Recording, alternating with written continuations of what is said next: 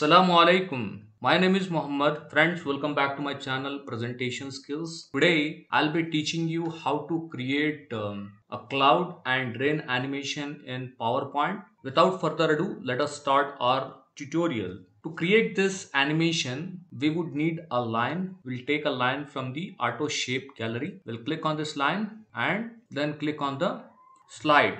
We'll have to align this as per the guide that's available in the slide. Just hold the shift key and drag this. Hold the shift key, drag this until the end of the slide in the bottom. So this is a straight line. We need to increase its thickness. We'll go to this weight option and we'll choose 4.5 points of width, and then we'll change the color of this line, and then again we'll go here and we'll choose this option square dots, and again we'll right click on this line and we'll go to format shapes. In this format shapes we need to select this cap type as round. So now this will look as the drops of rain falling from the above. So this line is ready for the animation. We just need to duplicate this. We'll click on Control D, align it properly like this, and then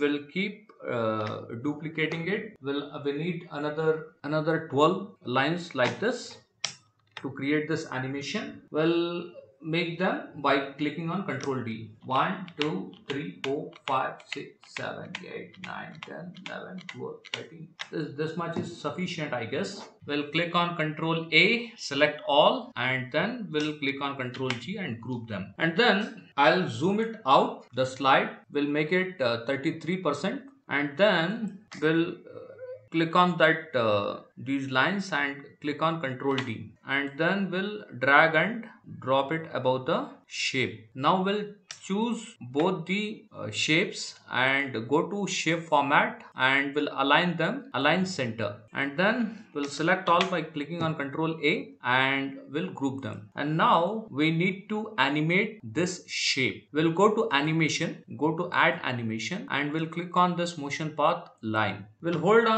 the shift key and drag and drop this dot until the end of this slide at the bottom, and then we'll open the animation pane. We'll go to animation settings, effect options. We'll remove smooth start and smooth end. Go to timing option. We'll make it start with previous. We'll make it give it the duration of 5 seconds, and then we'll make it repeat until end of slide, and then we'll click on OK. Then we would need another 2 copies of this shape.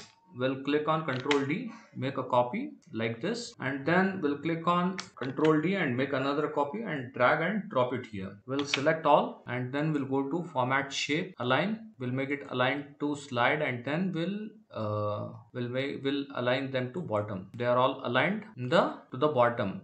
I'll select align selected objects, and then I'll distribute them horizontally. I need to align it again once again.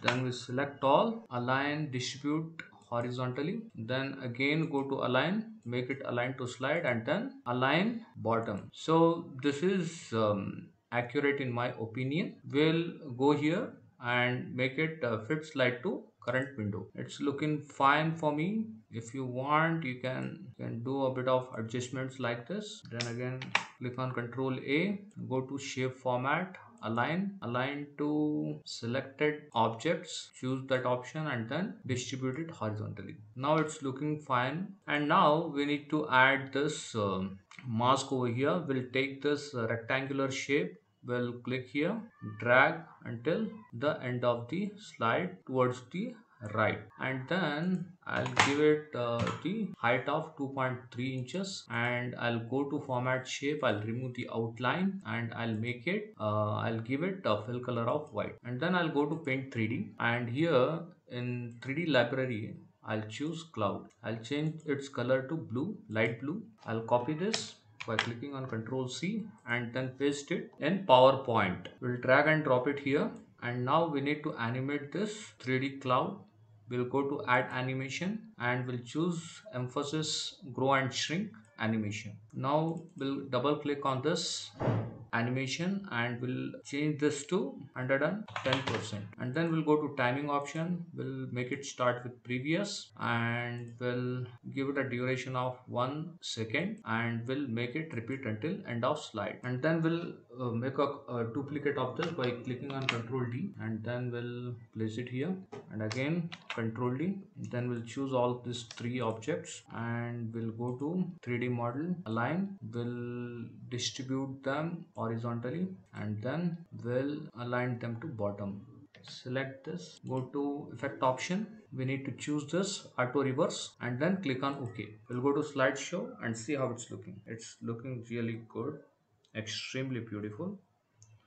Friends, if you like this video, please share it with your friends and subscribe to our channel to see more of such videos. Do take very good care of yourself. By this, I'll be signing off. Thank you.